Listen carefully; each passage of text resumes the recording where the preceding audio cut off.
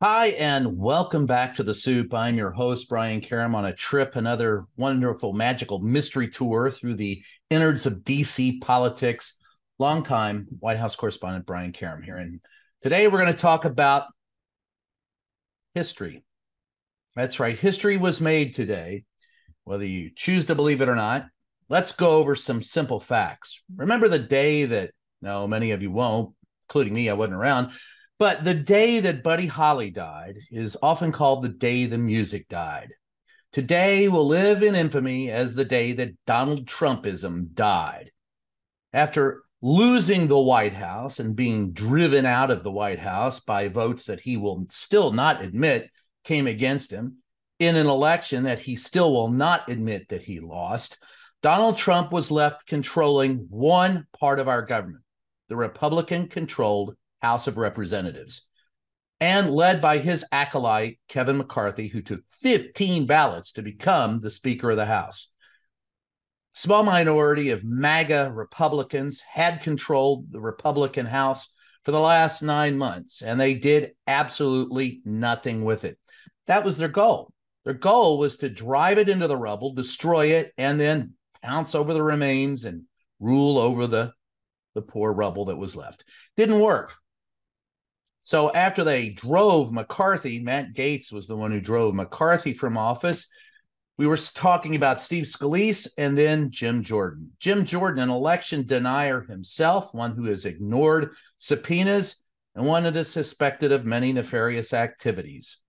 He was put up as the next Speaker of the House of Representatives, and after failing twice to get the votes needed to become the Speaker of the House, he has withdrawn, leaving Patrick Henry, an aging 47-year-old man who looks like he's about 90, in charge of the House of Representatives as a pro tem speaker until they figure out what else they can do.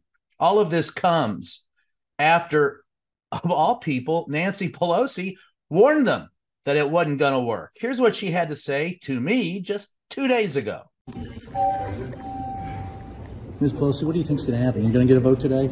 You think you'll get one? Yeah, I'll be the last person to know, but I think they're taking lessons in mathematics and learning how to count. And you know who else was upset? Well, it was all of the Senate. John Fetterman described the House of Representatives as a bunch of entertainers who don't know how to do their job. And this is what he urged them to do just yesterday. Entertainment is not governance, and that's what they believe over there. And, it's time to just do their job. And whoever it's going to be, they need to get it together so we can deliver the kind of aid that we need in Ukraine, whether in Israel, or even on the border as well, too. Do their job, and let's just get it done. At the end of the day, this is the last gasp of Trumpism. Donald Trump no longer concerns us in a variety of reasons, for a variety of reasons. Number one of which, if you're watching the trial in New York, Donald Trump may soon be broke, literally. And a year from now, he may be in prison. But he no longer controls the White House, and he no longer has control of the House of Representatives. And by God, that's the best news we've all had in a long time. As a matter of fact, Halloween's coming up. Thanksgiving and the Christmas season puts me in the mood to celebrate them all. Have fun. Catch you next time. I'm Brian Karem. You can read the book. It's called Free the Press, and it's second printing. You can also see the podcast called Just Ask the Question, and every week in salon.com with a column.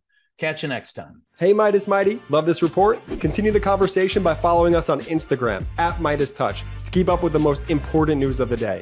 What are you waiting for? Follow us now.